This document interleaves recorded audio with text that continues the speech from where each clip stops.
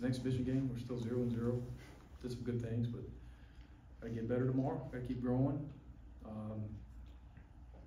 It's fun to play back at home. Fun to play in front of our fans. What specifically was better for you tonight than maybe the first exhibition game? I'm sorry? I said, what was better for you tonight than the first exhibition game? Probably the biggest thing that sticks out is that we had to talk a lot, especially at halftime, about doing some different stuff in the second 20.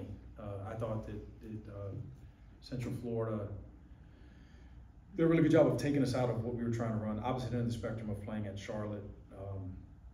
Different type tempo, different type athleticism, extension defensively, disruption defensively, ability to turn you over and block shots, as opposed to Charlotte being heavy gap oriented and very position oriented. Thought we did a much better job in the second half, attacking them defensively and setting our defense. We did a really poor job in the first half in transition defense, especially off of makes.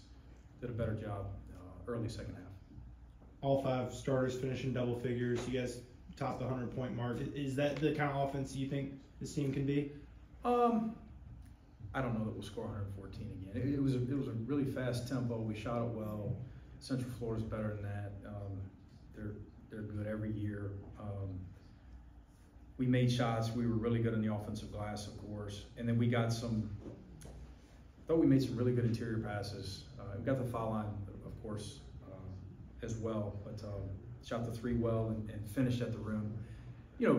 Santo and Ace, RJ Godfrey, I didn't even study these stats. I haven't had an opportunity, but they just have an ability to finish at a high clip in the paint. Productive night from Silas, and he got going in the second half scoring wise. Just what did you see from Silas tonight? What I loved was his urgency early second half defensively. He set the tone. We're going to be better defensively. He's second 20. He was a winning player, tonight as he is very, very often. He's getting better and better. And then I'm glad that he got to see it go in for himself a little bit. He's worked really hard on the stroke, and it's gotten better and better. 6 assists, 1 turnover. I think at halftime still finished with 6, but only 2 turnovers against all that disruption. He played really well. What did you make of Blue Cane's effort tonight? It's good. We got to be less risky defensively, all of us, and he was involved with a couple of those plays, but he's playing hard. He's flying around and made some shots, 5 or 6. Pretty good plus minus for him. He did some good things. He's really improved in some areas from last year, as have Dylan and Silas. It's nice to see those 3 guys. They come back as sophomores, and who knows what their roles will be, whether they'll be identical to late last season or not. Dylan came off the bench tonight, but these guys are just better players. Dylan made a couple of big plays. It just shows how hard he's worked at it. It seemed like Tyron was really effective driving to the basket. Do you feel like that is a huge, asset of the way he needs to play in this offense? Yeah, he played probably as well as anyone. Now that I look at these stats, Blue Cane stats pop off the sheet, of course, but Tyron getting downhill, his efficiency, and him moving to 4 assists to 0 turnovers. I thought he was disruptive defensively. He got his hands on a lot of basketballs. He looked fast. He looked explosive and gives us a threat to make shots and get downhill, put pressure on the rim as well. Where do you see his experience on a day-in, day-out basis in this program?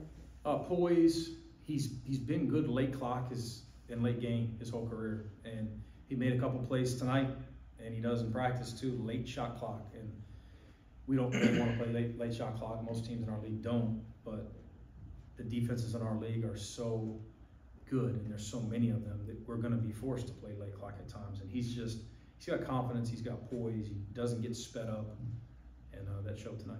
How close was Dakota to going, and do you anticipate he'll be available for the opener? I would think so. Yeah, I think he's pretty close. He's just, especially this time of year, if we're not at 100 or close to 100%, he's just got to get healthy. But we look forward to getting him back. He's a little bit different than these other guards, and right there in the conversation to be, to potentially play a lot of minutes. It gives us even more depth, and there's been certain, as I said on the radio, there's been certain practices where one of these guys has been the best guard, and there's been certain practices where Dakota's arguably the best guard that practice. And this one, you've got some good depth but he's a talented guy. We look forward to getting back. Speaking of that depth, how excited are you about the depth you have on this team this year? Really excited. We've got talented guys, bigger, faster, longer, stronger, really competitive. Probably the most fun about the whole thing is the fact that be shocked if we don't have a good practice tomorrow. You know, and the best teams I've been around, it's a good starting point. These guys will come to work tomorrow. Silas, Blue, Dylan, and even these young guys. It's a little bit abnormal. It's a little bit unique in that Asa Newell and Santos Surreal will come to practice tomorrow with a little bit of a chip, understanding we got to continue to get better, and there's certain things that you know, I may not have done well and I've got to correct, and just a pretty healthy maturity for this team overall. Again, we haven't won a real game yet, but I like this team in practice. I look forward to practice tomorrow. Is there anything in particular you want to clean up between now and that season opener? Transition defense, of course, handling some of that pressure in the half court versus some of that disruption, and we'll probably have to try to be creative with how we give each other those looks defensively, because that's not really what we're doing defensively, but in preparation of certain teams like that. There's a few of those in our league.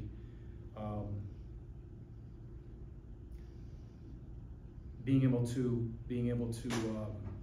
execute a set call, I thought we did a really good job in some of our continuity, playing downhill and playing off of misses in space, but we got to clean up again, especially for some of that pressure, some of the half-court stuff that we try to run. Just how much does stuff change from preseason practice to when the lights are on for real? You know, it shouldn't. It's just my philosophy on it. Who knows? We're all different, but we preach. You know, first practice of June is just as important as tomorrow's practice, which is just as important as when we play at Georgia Tech and host an SEC team. Tonight, you know, we talked about we'd like to see at the end of the game us having more points at Central Florida, but most importantly, we want to see some growth in some areas. The response again in the second half was a big positive. The way our guys pulled for one another, the fact that we didn't take bad shots, you know, those are good starting points for us. We shared it. You know, they're all important. All these practices and all these games are opportunities to develop. Do you see your ability to protect the rim defensively? Oh my goodness. Is that like a consistent day in, day out thing? Yeah. You know, and I don't want to sit here and act like we're elite in that category. I think we fit more now in the SEC. You know, there's so many talented defensive teams in this league, and we've got to max out defensively. And there's a lot of mistakes that we made. Sometimes we weren't where we were supposed to be. Sometimes we didn't block out quite as aggressively, specifically in the last 5 or 6 minutes of the game. We didn't finish those stops. Our urgency and transition, I could go on and on. Our ball screen coverage was really good at times. At times there was, you know, some let up there, some miscommunication there. But the talent, the ceiling of our defense, led by that ability with size on the perimeter and size on the interior, to block and alter shots and turn you over a little bit, is just, it's better. It's better than I've been associated with in the last 3 or 4 years. So it's exciting to know that we could be a good defensive team. That said, your mindset and your mentality and your approach every single day is a big factor in that. So we'll see. Again, this was just an exhibition game.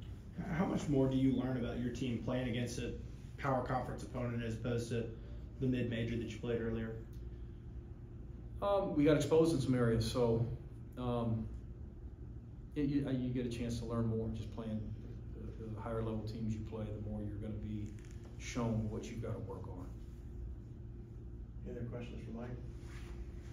Thanks, guys. Thanks, Mike.